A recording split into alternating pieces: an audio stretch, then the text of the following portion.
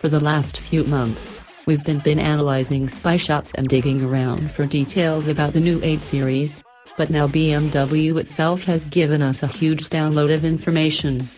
In a release put out today, BMW has revealed new details about the 8 Series vehicle testing program, and it's given us camouflaged images and a teaser picture of the production car, too.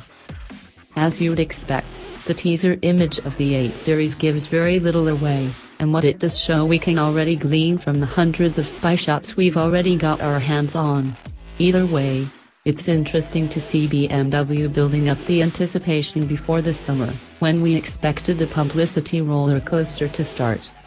BMW says the new 8 Series is currently undergoing intensive, high-speed testing in Aprilia, Italy, and it'll be crucial in making the new car the 911 rival Munich is hoping it'll be.